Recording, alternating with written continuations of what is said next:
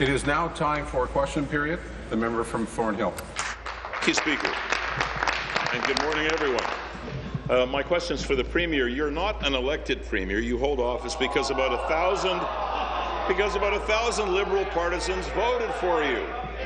But you use that office to hold Ontarians hostage by buying union peace with one-off deals. Now, order, please. Order.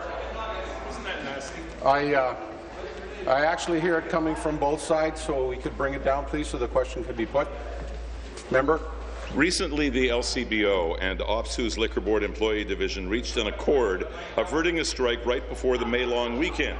The LCBO had empty shelves and lineups out the door while racking up sales that topped $28 million that day.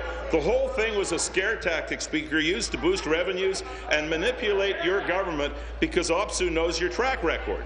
OPSEU's ratification vote is set for June 3rd, but a copy of the collective agreement's highlights is posted on their website. It says the 4-year deal includes a so-called wage freeze, Premier. But, Premier, it's smoke and mirrors because there are signing bonuses of $9 million. Now, Premier, how can you call it a wage freeze while handing out Premier.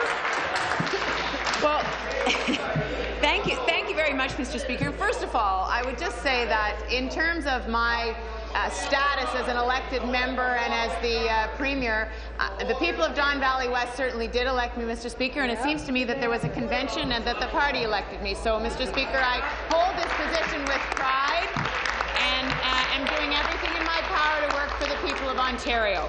So, Mr. Speaker, on the issues of the agreement with the employees at the LCBO, I'm not going to speak to the specifics. I understand that the ratification vote is going to happen, Mr. Speaker, but we have worked very hard to make sure that all of the settlements fall within the parameters that we outlined, Mr. Speaker, and that is wage constraint. And my understanding is that the agreement fell within those parameters, Mr. Speaker. Thank you. Supplementary. Thank you, Speaker. You refuse to admit, Premier, that you're in over your head and that you've lost control while Ontarians continue to pay for this nonsense. Premier, the one thing I believe that you are consistent about is deflection. So I say, enough is enough. You and your government have been caving to union demands on the backs of Ontario taxpayers for the last 9.5 years. Here's what you said in this House on March the 4th, and I'm quoting. We've been very clear that constraining public sector wages is part of what we're doing and will continue to do. That's why we're on target. The Drummond report said that if we didn't take those measures, if we didn't work to constrain costs, then we would not be able to balance the budget. Accurate quote, Premier, and accurate answer. Premier, you are neither constraining costs nor on target to balance the budget. We both know that. Why don't taxpayers know about the full cost of your backroom union deals? Will the McGuinty-Wynne Liberals make these deals public today? Thank you, Premier.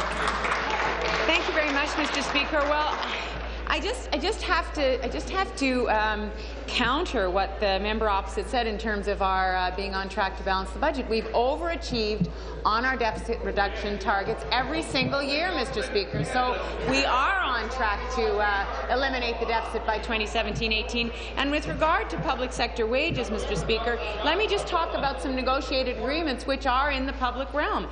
With the English Catholic teachers and AEFO, the French teachers, Mr. Speaker, we realized a total savings of $2 billion over 3 years, Mr. Speaker. AMAPSIO, 10,000 public service employees, Mr. Speaker, 1,000 hours of bargaining. The savings there, Mr. Speaker, $24.6 million in 12-13, $30.4 million savings in the year 13-14, Mr. Speaker. The OMA, the Ontario Medical Association, 25,000 doctors, net savings of almost $400 million over 2 years. We are constraining wages, Mr. Speaker. That's why we're on. Thank you. Final supplementary. Thank you. Premier, how can you stand here in the People's House and disregard facts and even your own words? You've always put union bosses and partisan interests ahead of taxpayers. With over 50% of the Ontario budget going to government workers' salaries, you cannot achieve restraint without an across-the-board wage freeze, as I proposed in Bill 5, which has passed second reading. According to OPSEU's website, your most recent deal also includes general wage increases for 2015 and 16 at roughly 2% 2% per year, and in case of privatization or closure of an establishment, part-time employees would now receive $2,000 for employee transition, which is up from $1,000 under the previous agreement. Who but you could call this a wage freeze? The unions know what's in the agreements. The Liberals know what's in the agreements. Why don't the people of Ontario? Thank you. Thank you very much, Mr. Speaker. So I'm going to speak to the nub of this question, which I think is really, do you want to work with organized labour or not, Mr. Speaker? Do you believe that working with people who are collectively bargaining is a good idea or not, Mr. Speaker? We think it's a good idea. We think it's a good idea to honour the collective bargaining process, Mr. Speaker, to work with employees of government, to make sure, Mr. Speaker, that we set very clear parameters and that we work within those parameters, but that we do work in that collective bargaining process in good faith, Mr. Speaker.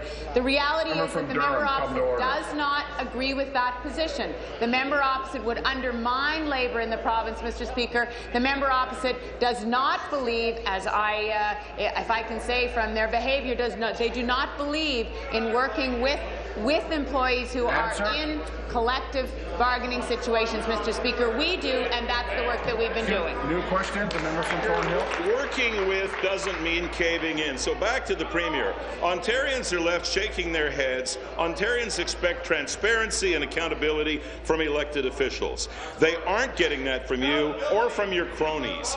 You put union bosses and Liberal Party interests ahead of taxpayers, and because you cannot control any of this, an arbitrator has raised hospital costs by awarding SEIU a 4% increase over 2 years, while you stand here and say that you're reining in spending.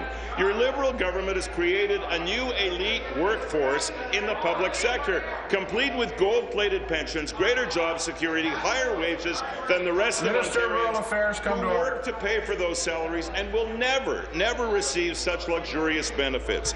Your only balancing act is to say one thing and do another, Premier. So how are you going to balance the budget when you keep spending beyond our means? Premier. Minister of Finance. Thank you, Mr. Speaker. And I find it very curious from the member opposite who's talking about wage restraint, and yet when we were there to try to resolve issues with the doctors, to resolve issues with teachers, to resolve issues with regards to generic drugs, you stood idle. And we had to take some tough decisions. We moved forward on moving that bar to control our spending. And as a result, our spending is below 1% year-over-year growth. And when it comes to these wages and the dealings that we've had with LCBO, I'm very proud of the negotiations that our teams did to create a wage freeze over the next 2 years. And what matters here, Mr. Speaker, are results. And the results are we are having a 0-0 wage freeze over the next 2 years. And, Mr. Speaker, we're creating cooperation and collaboration with all stakeholders, because a collective agreement, a negotiated agreement, is the right way to go, Mr. Speaker. Supplementary. You guys take a tough decision, I'll eat my hat. Look, fool me once, shame on you. Fool me twice, shame on me. This morning alone, you've attempted to pull the wool over Ontarians' eyes twice. You cannot sugarcoat the facts. With over 50% of the budget going to government workers' salaries, this is a serious issue that your government has demonstrated that it does not know how to handle. Instead, Ontarians keep learning about wasted tax dollars through the lack of transparency and accountability evident in e-health, in Orange, more recently diluted cancer treatments.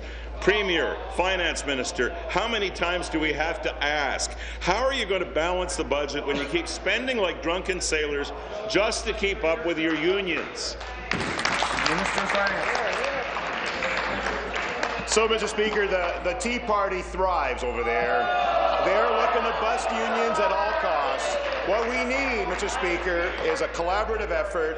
We need to work closely for the benefit of taxpayers. And that's what's resulting in our budget, and that is what has occurred over the last couple of years. Even arbitrated deals are coming in at 0-0. So, Mr. Speaker, we will continue. We will continue to work with all partners. We'll continue to respect the collective agreements, and we'll continue to work towards the benefit of the province in the end, because ultimately that's what we want. What we don't need to, and quite respectfully, we don't need to have continuing fights on constitutional debates and issues that will polarize us even further. We need to cooperate. We need to work for the benefit of all of Ontario. And we'll work with you for that matter. Thank you, Mr. Speaker. Final supplementary. If the Tea Party's thriving over here, I've got to say socialism's thriving over there. You constantly kowtow to the unions. You just caved in to multiple NDP demands that will cost $1 billion plus annually. Finance Minister, your track record speaks for itself. You only know how to put party politics ahead of taxpayers' interest, and you're wrapped around far too many fingers. It's that simple. The cost of doing business in backroom deals with the Liberal Party at the expense of taxpayers has been detrimental to Ontario's economy. With all of these backroom deals, now Ontario is facing the highest debt in history, and the Finance Minister knows it. Ontario taxpayers cannot continue to foot the bill for your party's political games and for your pandering. When will you and your party finally admit that you're in over your heads and you don't actually have a way out? Mr. Speaker, I am very proud to say that our track record does speak for itself. That is why we have $5 billion lower deficit than we originally projected. That's why next year our projected deficit is another $1 billion down. And we will continue.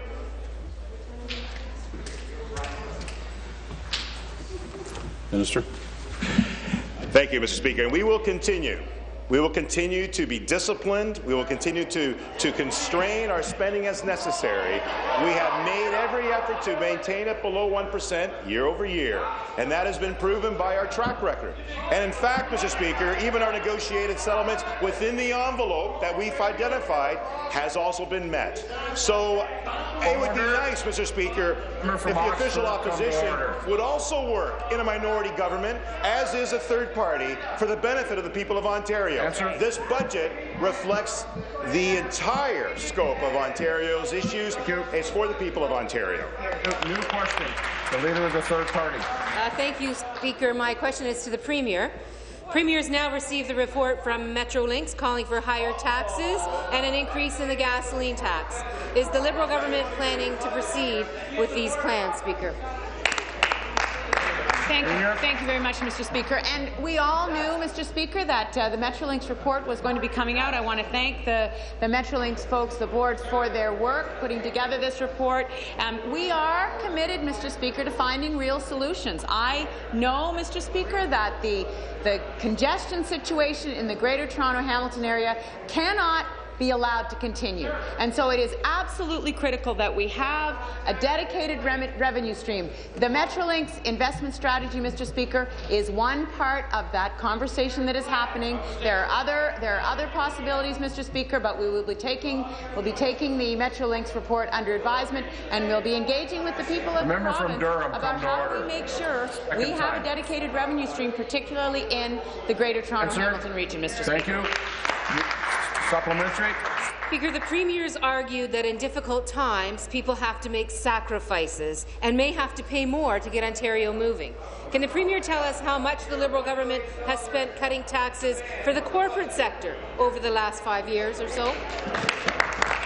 Premier. Thank you very much, Mr. Speaker. Well, let me just stay on the transit issue for a moment, Mr. Speaker, because I know that the Leader of the Third Party is concerned about how this process will roll out, and she knows that we have been clear that the legislature will have a say as we make a final decision on those revenue tools, Mr. Speaker, because it is extremely important that we have a debate outside of this House and within this House about the future of infrastructure, particularly transit infrastructure, in the next 20 years in the Greater Toronto-Hamilton area. Because, Mr. Speaker, the state of transit and the reduction of congestion in this region is paramount in terms of the possibilities for economic growth for the region, but for the province, Mr. Speaker. It's paramount in terms of improving people's quality of life. That's why it's so important that we get this right. There will be an opportunity for the legislature to have a say on this, Mr. Speaker. Final supplementary. Well, Speaker, you know, one calculation, in fact several calculations, put the amount of money that this government has given to corporations and cuts into the billions since they became government. And the government insists that as soon as the books are balanced, they plan to cut corporate taxes even more here in the province of Ontario. The Liberals use the word fair in the budget, Speaker. Does the Premier think it's fair to ask people to pay more out of household budgets while the Liberal government tells Ontario's largest corporations that they're due for yet another break? Thank you very much, Mr. Speaker. So here's what I think is fair. I think what is fair is to be honest with the people of Ontario about the complexity of our situation, Mr. Speaker, to recognize that government has to do more than one thing at a time, that government has to create the conditions for business to be able to thrive, Mr. Speaker, so that those businesses can create jobs. At the same time, Mr. Speaker, government has to understand that people are spending too much time on the road trying to get to work, trying to get to their kids and bring them home from school or take them to daycare, Mr. Speaker, and that those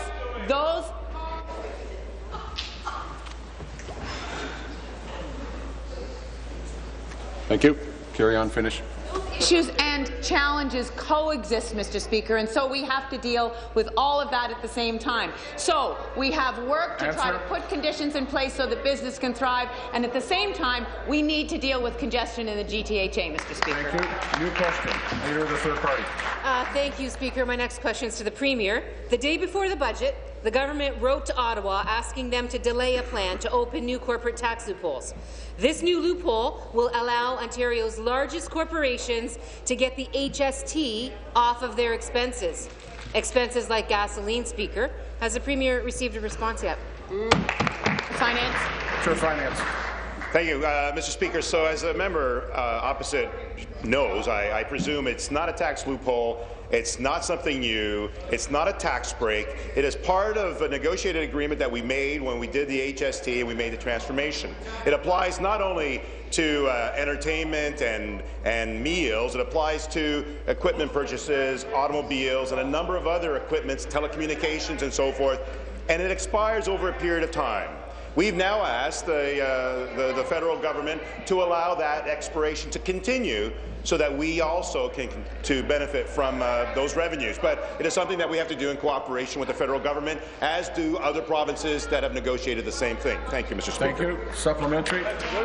Well, Speaker, if it walks like a duck and quacks like a duck, it's usually a duck, and it's a tax loophole, and it's a tax break. That's exactly what it is. The government signed an agreement. The minister's right. He signed an agreement that said that Ontario's largest corporations don't have to pay HST on expenses like gasoline. And that new tax loophole is going to open very shortly. Jim Flaherty is making it clear that he's going to hold the government to their agreement that they signed. The government's public estimates peg this new loophole at a cost of $1.3 billion a year. Does the Premier think it's fair, Speaker, to ask families who are already paying the new HST on gasoline to now pay an additional fee every time they have to fill up, while Ontario's largest corporations get a tax break when they roll up to the pumps? Thank you. Minister of Finance. So I know the minister. Excuse me. Minister of Finance has to pass it back if that's going to happen. Minister of Finance. But, Mr. Speaker, over to the Premier. No. Premier. I thought it was a new question. Sorry. So we agree. I've made it clear that we're bringing it forward to the federal minister. We've asked for this to be reviewed. We recognize the concerns raised by the third party. We've had this discussion, and we're continuing to do so. I should clarify, though, the number brought forward is not to that extent, because if you're dealing with just meals and entertainment, it's much less. It's around 2 to 3 or it doesn't matter what it is. What's mattering is that we want to consider doing the extension. But it's not $1.3 billion as being brought forward by the opposite. Thank you. Member opposite. Supplementary. Speaker, it matters to Ontarians. It matters to Ontarians, I have to say. New Democrats have been very clear. Ontarians deserve transportation infrastructure and transit that is accessible and gets people where they need to go when they need to be there. But we've also been clear that we will need a fair and balanced way to pay for it. This Premier put the word fair in the name of her budget. Talk is easy. Action is tougher, Speaker. The Liberal government is handing tax breaks worth billions of dollars to Ontario's wealthiest corporations, Member from while Chatham, come to order. who have already been whacked with an unfair HST are being told that they have to pony up yet again. Does the Premier really think that that's fair, Speaker? Thank you, Minister of Finance. So, Mr. Speaker, the exemption continues. That hasn't expired as yet. We're trying to negotiate and work with the federal government to extend it. So that's the discussions that we're having. But we have taken other measures, Mr. Speaker, in order to be balanced and fair.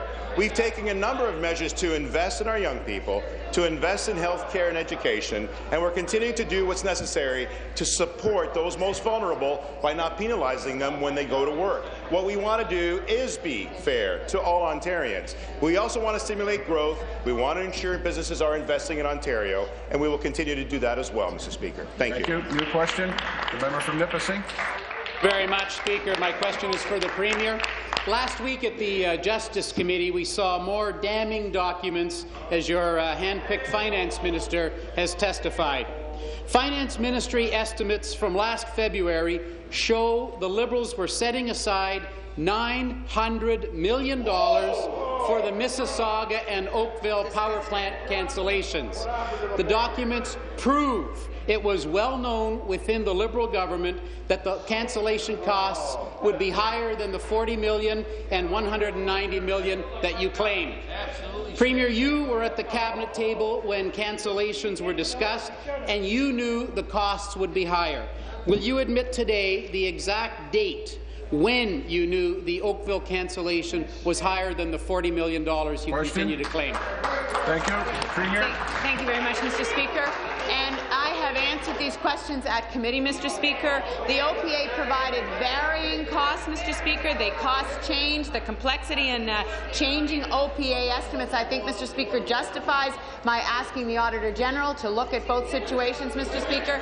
I've been very clear that we wanted to open up this process and make it possible for all of these questions to be asked, Mr. Speaker. But the reality is there was no firm number, Mr. Speaker. No one had access to that, to a specific number. The numbers changed, the estimates changed, and I answered that at the committee, Mr. Speaker. Thank you. Supplementary. Well, thank you very much, Speaker. Yes, the questions are being asked, but we're still not getting the answers. At committee, we saw that the Liberal strategy of ditching, diverting, and destroying documents continues. It's alive and well, Speaker. The same $900 million document had a key piece of information missing. It was missing the critical footnote that explained the $900 million risk. Oh, we found it in another document, Speaker. We found it in another version. That's how we knew it existed. Obviously, somebody forgot to white out all of the documents, Speaker. It's the same old tricks from the same old Liberal government, Speaker.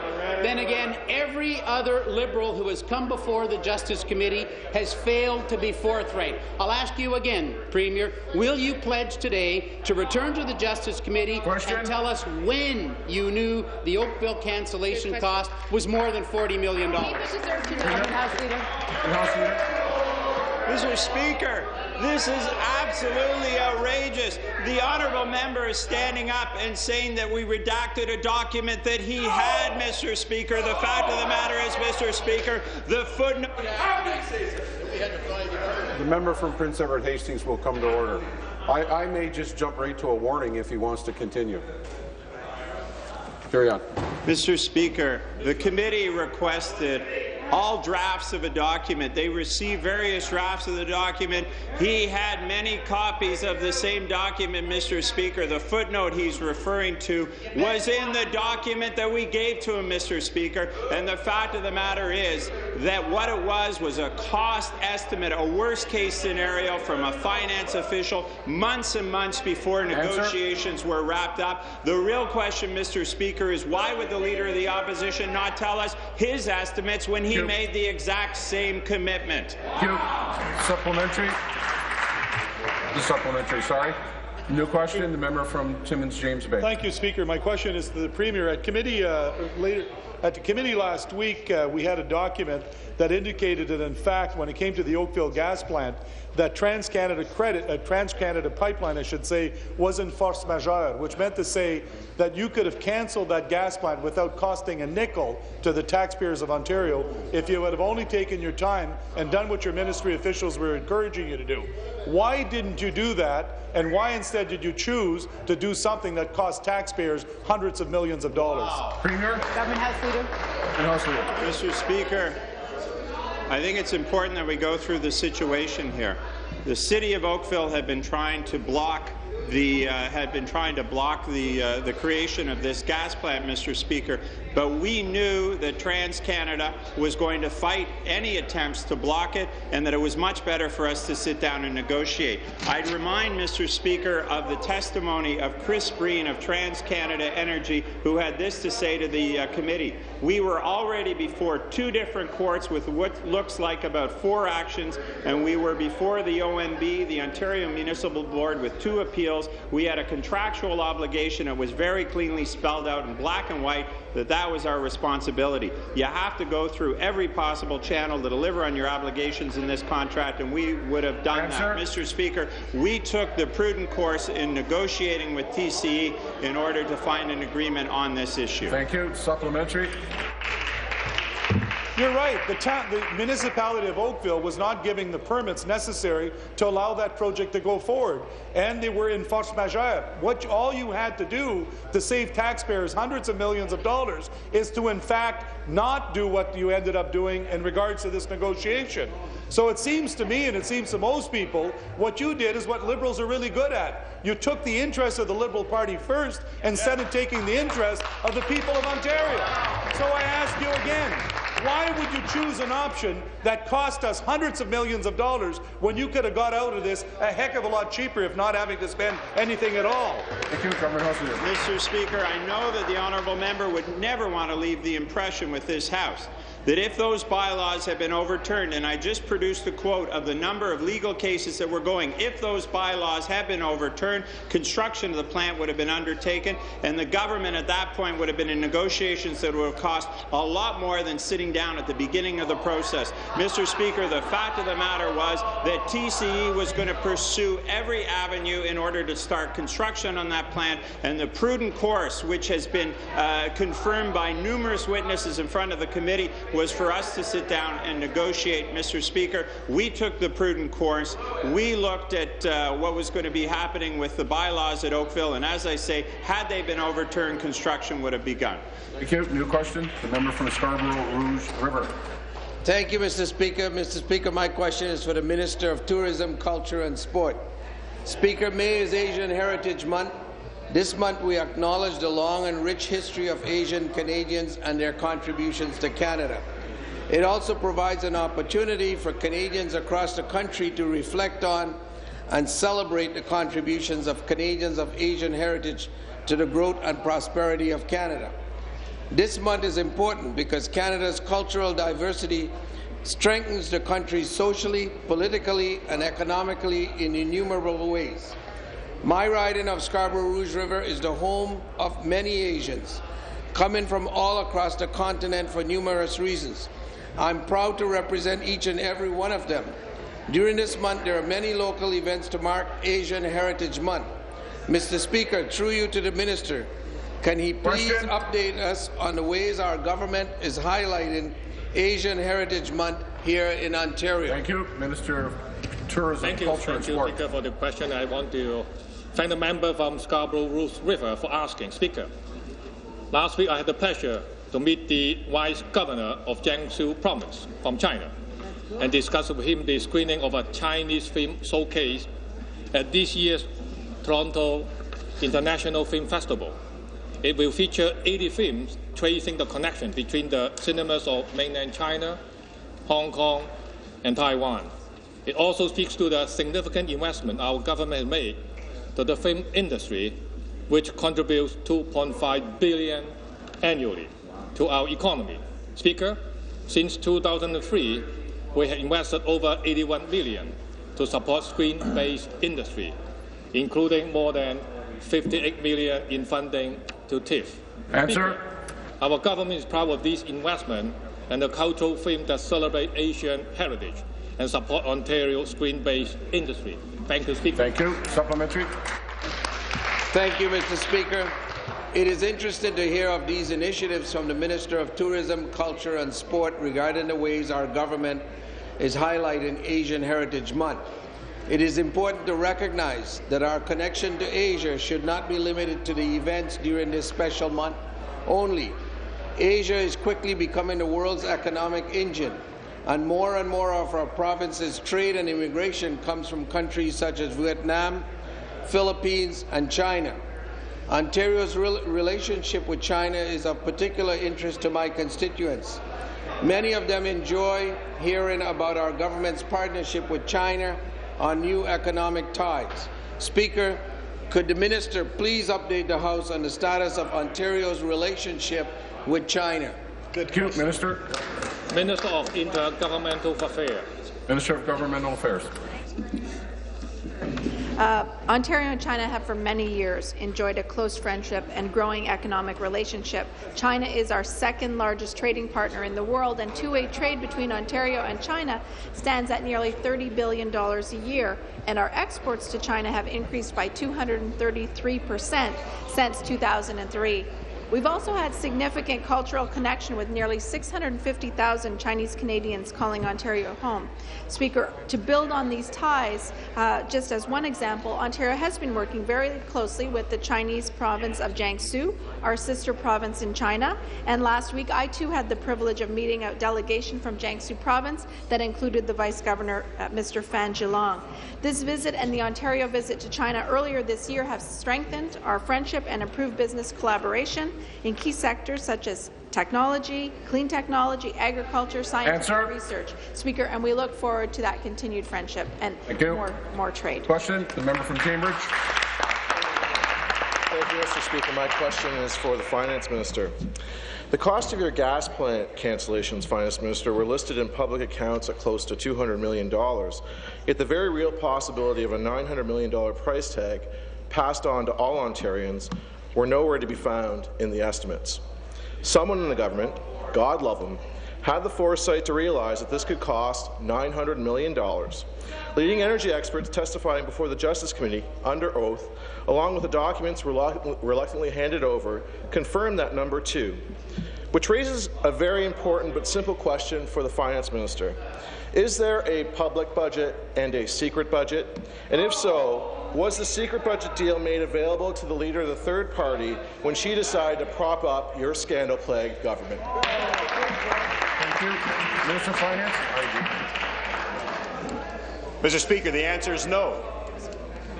And to the member opposite, you've just clarified your answer by saying it was a provision, it was an estimate, it was appropriate to look at the worst-case scenario, negotiations were had, resolutions were made, and public accounts was accounted for. Thank you, Mr. Speaker. Supplementary.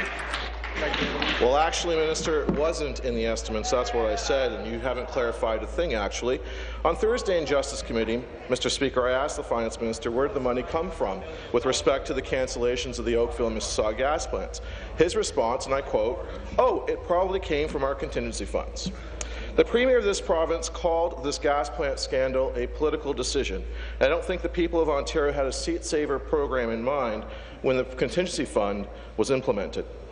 What the minister is telling us is that he has no problem pulling money from a contingency fund that exists in cases of unforeseen emergencies and natural disasters and using it to hide line items for its own sordid political scandals. Wow. He has no problem using that fund, even if it means hiding $900 million from the people of Ontario for as long as possible in order to save his own seat. Your government talks a good game about being open and transparent. Can you tell us why you hid this scandal in your contingency fund? So, Mr. Speaker, with all due respect, the PCs are presented and they're deliberately misleading documents from the Ministry of Finance. I'd ask the Minister to withdraw. I withdraw. So, Mr. Speaker, they've presented information that inappropriately reflects what's going on. Projected costs from the Ministry of Finance are part of a due diligence process which officials plan for a worst-case scenario. The figures discussed by the opposition are several years old and are related to an assessment of potential liabilities, not projected costs. And while a complete cancellation of the plants, as promised by the Conservatives and their candidates in Mississauga, may have also resulted in these liabilities becoming a reality. So successful negotiations by the government to relocate these plans ensured that these potential liabilities did not come to fruition. Citing these figures from the Ministry of Finance of risk assessments several years past, Mr. Speaker, is unconstructive. Thank you. The member from Brownlee-Gormal.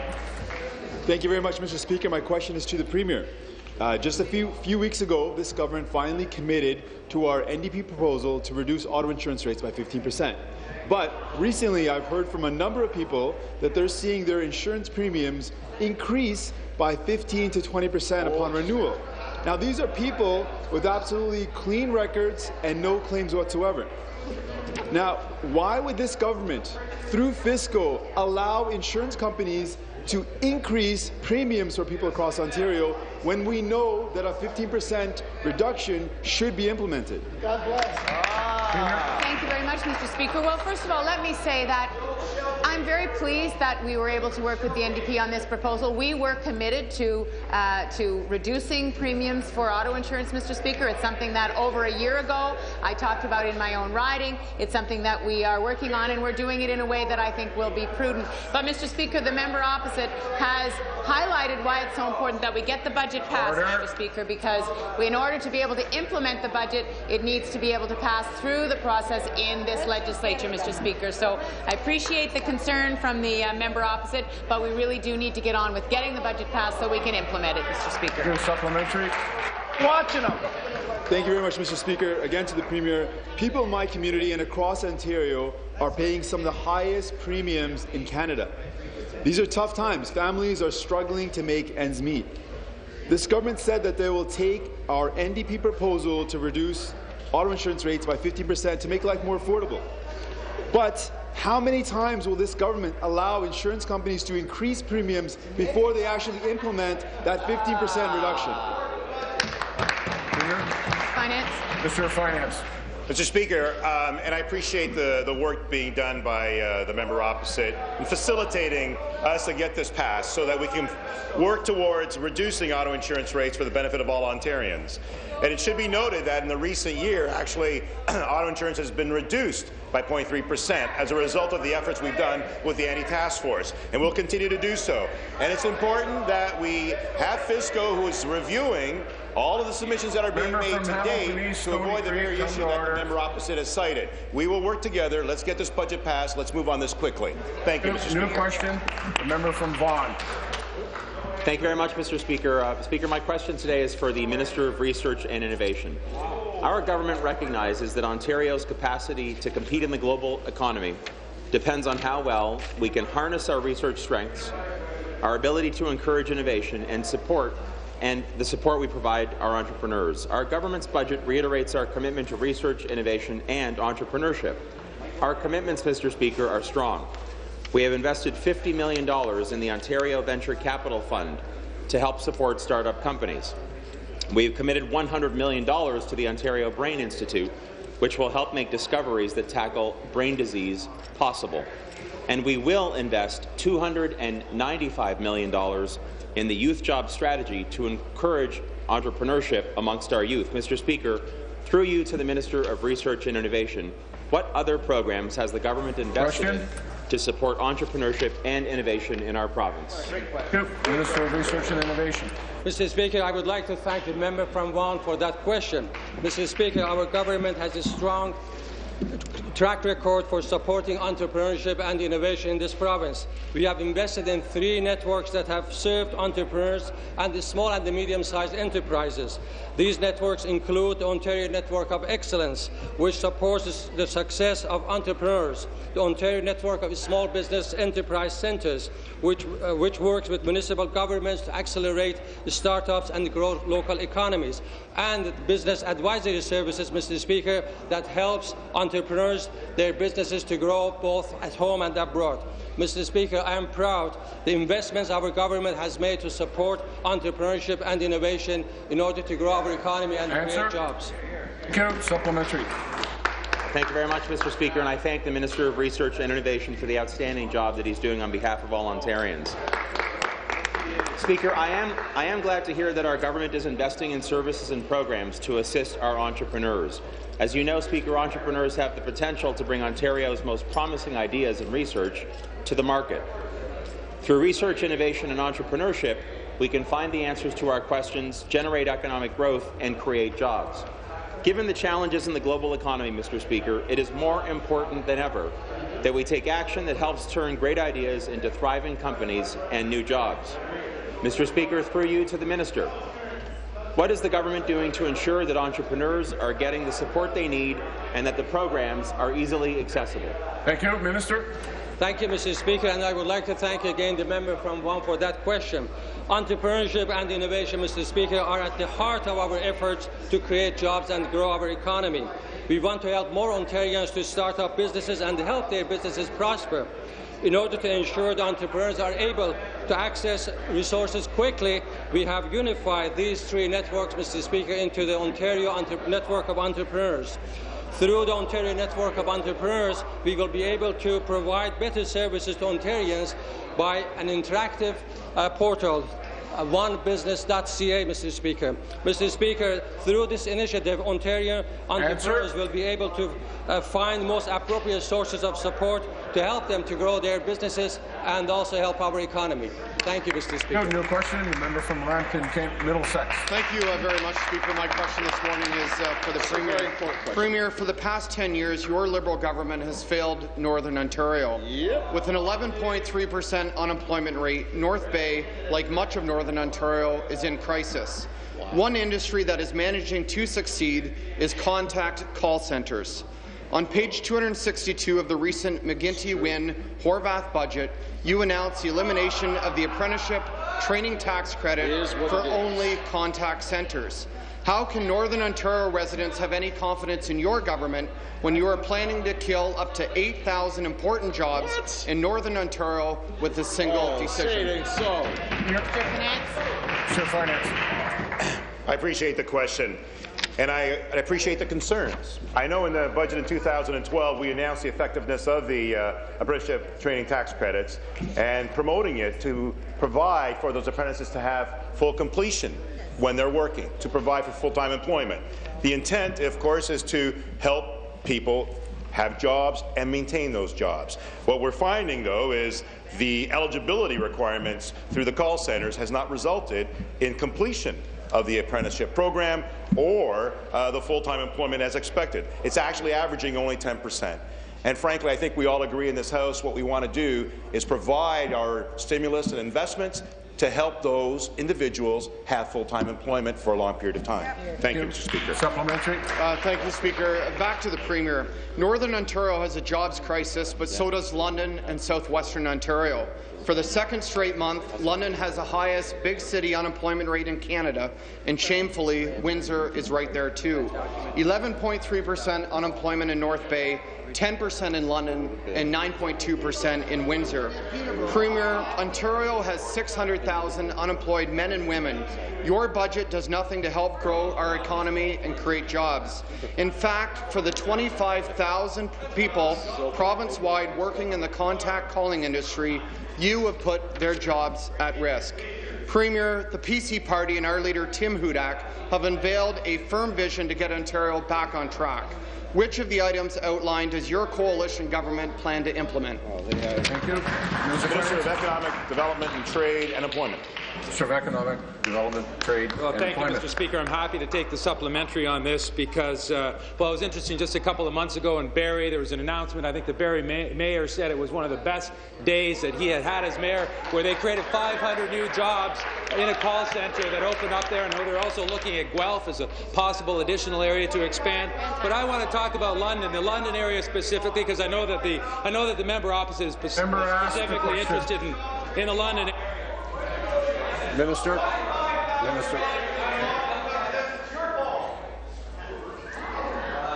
The member from Lambton Kent Middlesex asked the question. I'm sure he wants to hear the answer, and he'll ask. The member from Minister Account.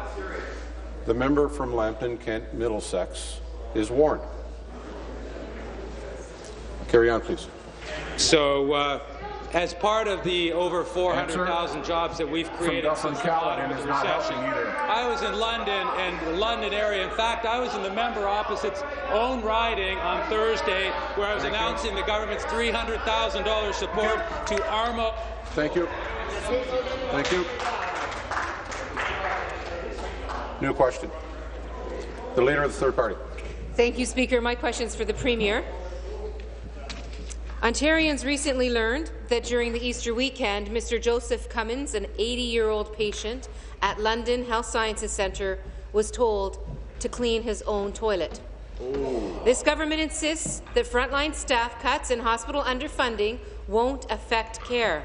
Is letting people fend for themselves what the minister has in mind when she talks about transformation in health care? Wow. Minister of Health and Long-Term Care.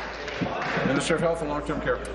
Speaker, Ontarians have the right to expect the highest quality care, no matter where they get care in this province, Speaker. We are undertaking a tremendous transformation in our healthcare sector right now, Speaker, and we are seeing the results of focusing on the community sector. We're also really focusing on improving the quality of care in our hospitals. In fact, the unanimous passage of the Excellent Care for All Act celebrates and put us on the right path to continue to get better value by improving the quality of care in our healthcare sectors. So now, Speaker, hospitals across the province are publicly reporting on quality indicators, and we are seeing quality improvements. We're on the right path. Answer. We have more to do, for sure, Speaker, but I will never stop to continue to improve quality in our hospitals. Thank you. Supplementary. Well, Speaker, the minister says that people have the right to expect high-quality care. They're obviously not getting it. I guess they only have the right to expect it, but not to actually get it, Speaker. Mr. Cummins happens to be a retired professor of genetics from Western University. But with the real threat of hospital-acquired infections, it doesn't take an expert to tell us that patients shouldn't be cleaning their own toilets. London Health Sciences is planning to lay off an additional 60 staff, even as this government lets hospital CEO salaries skyrocket. Wow. Can the minister assure the people of London that sick patients won't be cleaning their own toilets, or worse, as a result of her cuts in the hospital sector? Well, just to be clear, Speaker, as I was saying earlier, and I've said many times in this House, there is a very important transformation going on in our healthcare sector. So while hospital the base budgets are being kept to zero, Speaker, we are heavily investing in the community sector. The Premier was in London on Friday, Speaker. We actually visited a family that exemplified the transformation that is underway. Because of our investment in the community sector, and thanks to the Home First philosophy that was being applied, Peggy and Norm were able to be in their own home, where they want to be, comfortable in their community, Speaker, instead of in hospital, instead of in long-term care, which is where they would have been had these investments not been made. Answer. So that transformation is underway. I acknowledge hospitals are dealing with challenging decisions, Speaker, but there is no question the system is stronger. Thank you. New question. Member from Niagara Falls. Thank you, Mr. Speaker. My question through you is to the Premier in her role as the Minister of Agriculture and Foods. Minister, this Sunday was a significant day in my riding of Niagara Falls, Niagara Lake, and particularly Fort Erie. The Fort Erie racetrack opened for the 116th time in the season of 2013. I was there.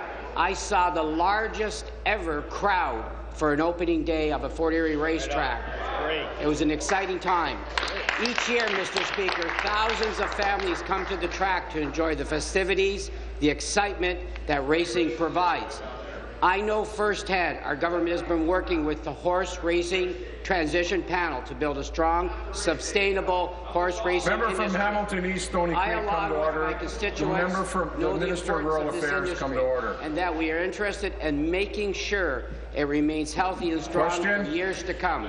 Mr. Speaker, through you to the Premier, in her role as the Minister of Agriculture and Food, Could the minister please provide an update on what our government is doing to support the horse racing industry? Thank you. Minister of Agriculture and Food. Thank you very much, Mr. Speaker. And I want to thank the member from Niagara Falls. I sincerely want to thank the member from Niagara Falls for his support and advocacy on this file, Mr. Speaker. He has been terrific. And as you know, Mr. Speaker, our government is committed to a sustainable and long future for Ontario's horse racing industry. We know how important the industry is to communities like Niagara Falls, but across Ontario. So, Mr. Speaker, I've asked the transition panel to develop a long-term plan to implement recommendations from its report. And by that, Mr. Speaker, I mean the integration of horse racing with the OLG strategy and the modernization. The member from Hamilton East Stony Creek will come to order. And while I'm at it, the member from Kawartha Lakes. Carry on. And by that, Mr. Speaker, I mean that the Ministry of Finance and OLG will work with stakeholders to work on the integration of horse racing within the modernization strategy. And I heard a voice from the other side saying, details, Mr. Speaker. Answer. That's the point. The point is that that integration strategy needs to be worked out, and that's what I've asked the panel to work on, Mr. Speaker. Supplementary. Thank you for your response, Minister. I'm glad to hear our government is committed to building a strong and sustainable horse racing industry. I want to share with you that when I met with the transition panel that was made up of 3 significant former members of Parliament from each of the 3 parties, I sat with them, and they explained to me that the slots at the racetrack, they clearly said it was unaccountable, that it was not transparent, and it lacked a proper focus on customers. Their long-term plan will be very important to look to the transition to the industry to integrate horse racing with the modernization of Ontario's gaming strategy. I'm thrilled that racing resumed this week in Fort Erie. So are the workers, so are the fans who came out. I know there are many other tracks in Ontario that have begun racing for 2013. Mr. Speaker, through you to the Premier in her role as the Minister of Agriculture and Food, could the Minister please provide an update on the status of racing across tracks in Ontario? Thank you. Minister of Rural Affairs. Minister of Rural Affairs. Well, thank you very much, Mr. Speaker, and I want to thank the member from Niagara Falls for his excellent question. Mr. Speaker, our government is actively working to ensure horse racing is sustainable and successful. Right now, the most important thing for Ontarians could do is support this important industry and come out to the tracks on the racing date. This week, there is racing at 9 tracks across the province of Ontario. I was in attendance at Kawartha Downs for the opening of the 2013 season, and it was an excellent evening with a record crowd on Saturday, May 18th. I must say, Mr. Speaker, I made an investment, very little return, but that's okay. I encourage all members to visit their local track and to support this vibrant industry in rural Ontario. Thank you. New question? From Elgin, Middlesex, London. Thank you, Speaker. Speaker, my question's for the Minister of Community Safety and Correctional Services. Minister, this weekend, a guard at the Elgin Middlesex Detention Centre was sent to hospital after he was attacked by an inmate. This represents just one more instance of violence that has been all too common at EMDC on your watch. I met with you last August, and you told me that your staff was working on implementing a 12-point action plan intended to mitigate the problems at EMDC. Since that time, overcrowding remains an issue, weekend lockdowns are regular, a fire broke out, and a near riot occurred. Reports indicate that you've been slow to implement your promised changes. Minister, will a guard have to die before you take decisive action on EMDC? Minister of Community and Social Services and Responsible Corrections. Chair, thank you very much. And I thank the member from the opposition about his advocacy to improve the situation in the EMDC. It's unfortunate when an incident like this happened. I'm not going to comment because there is a police investigation going on as we speak. But as I told him in the past, and I invited him also to a briefing on what we are doing to improve the situation in EMDC. The ministry officials continue to work with staff. I tried one way. The member from Hamilton East Stony Creek is warned. So, Mr. Speaker, as I said, the ministry officials continue to work with staff and their union to address their concern through our action plan. The plan focuses on improving supervision and compliance with policy. These policies have been developed by corrections experts, and we are investing in 350 cameras at EMDC to better supervise and intervene when necessary. And with the supplement, I will continue to say what we are doing to improve the situation there. Supplementary. Thank you, Speaker. Back to the Minister. Minister, a camera cannot intervene when they're beating up a guard. Minister, the guards have their backs up against the walls and things continue to devolve. A broken metal from a light fixture that can be sharpened into a shank has not yet been totally recovered since the last near riot at the jail. And I've been informed that the ministry has bought metal detectors, but they sit idle because they haven't provided any training on the staff on how to use them. This is just one of the many examples that are going on with this gross mismanagement. Minister, any number of violent occurrences in the past year should have been a wake-up call for you, yet you're remaining asleep at the switch. Your inaction is putting guards' safety in jeopardy and lives at risk. Please, let's work together and stop a death from occurring at this jail.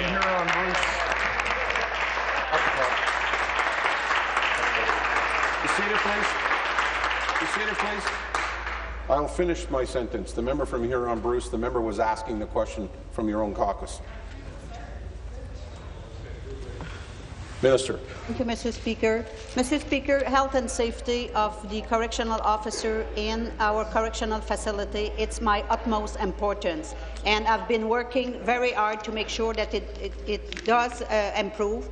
And yes, there is, entering in these facilities, there is drugs entering to facilities, there is other tools that should not enter into facilities. So we are, as we speak, reviewing the process, reviewing, who's doing and who is not doing their work there. That's why, these situations occur, and we'll continue to make sure that the 12-point plan is implemented.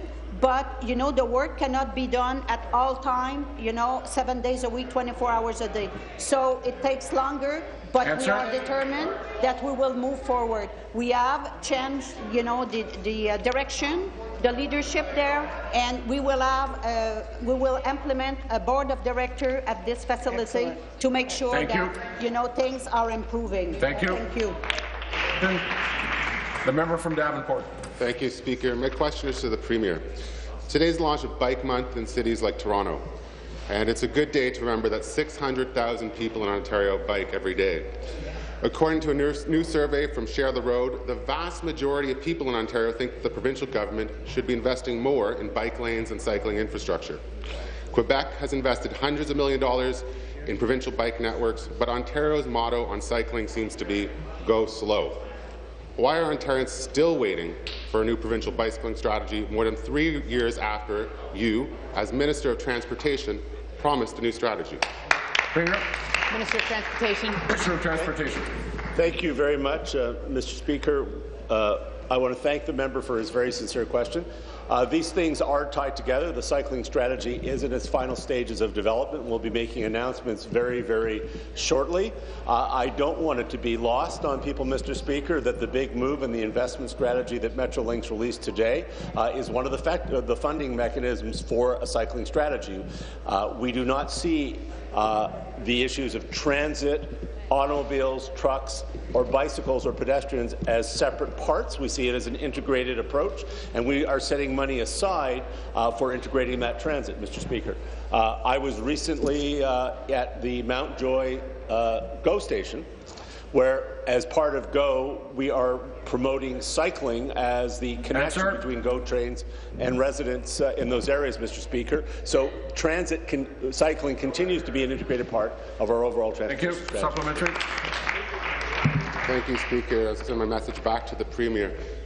Speaker, the Liberal government has had 10 years now to make cycling a priority. In 2010, the government's draft bike strategy promised funding for municipal bike infrastructure. Now, the government's backpedaled and it's removed this from the strategy. the government has rejected calls to invest a mere 1% of its highway budget in bike lanes. And this government has now allowed Toronto to remove bike lanes on Jarvis without the environmental assessment that we asked for. And now this government has opposed simple measures to update the Highway Traffic Act so that streets are safe for all users.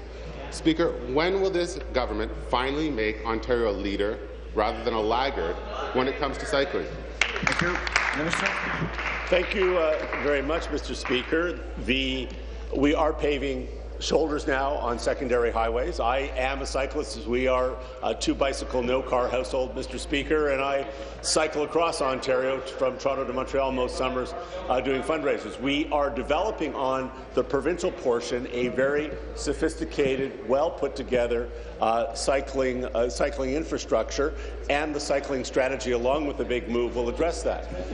The other issues that the honourable member raised, Mr. Speaker, are decisions of a municipal nature. We are not involved in discussions around whether Ottawa or Cornwall or Toronto allocate cycling lanes. Those are municipal. Most municipalities have their own cycling strategies, Mr. Speaker, and their own cycling capacities. Thank you very much, Mr. Speaker. Thank you. New question, the member from Oakville. Thank you, Speaker. I've got a question this morning for the Minister of Training Colleges and Universities. A lot of skilled tradespeople in my riding of Oakville are quite pleased with the way things are going with apprenticeship ratios these days and the progress that's being made. The College of Trades is a vital tool in promoting the importance of skilled trades. Now, our government recognizes that Ontario's apprenticeship system is a key part of building the well-educated and the highly skilled workforce that this province needs to compete in the current and future economy. At the same time, we all hear about the shortage of skilled workers in our economy, but we believe the skilled trades are a tremendous career option for young people, and I still encourage many people in my riding in Oakville to pursue a career in the skilled trades. As such, Speaker, through you to the Minister, I ask if he is aware of actions being taken currently to promote skilled trade opportunities for young people in Ontario. Thank you. Minister of Training, College, Universities. Thank you, Mr. Speaker. Pleased to respond to that. Very good question. The College of Trades is mandated to promote the skilled trades to our young people, and I'm looking forward to seeing those efforts as they move forward in that area. A number of government programs and incentives are geared to promoting the skilled trades and apprenticeships as well. But I'd really like to share with the House an exciting initiative that was recently visited by our Premier, the Ontario Technological Skills Competition, which was held in Kitchener. I want to thank Gail Smith, Executive Director of Skills Canada Ontario, her team for organizing this annual competition that engaged close to 2,000 young skilled trade competitors, as well as tens of thousands of other young people.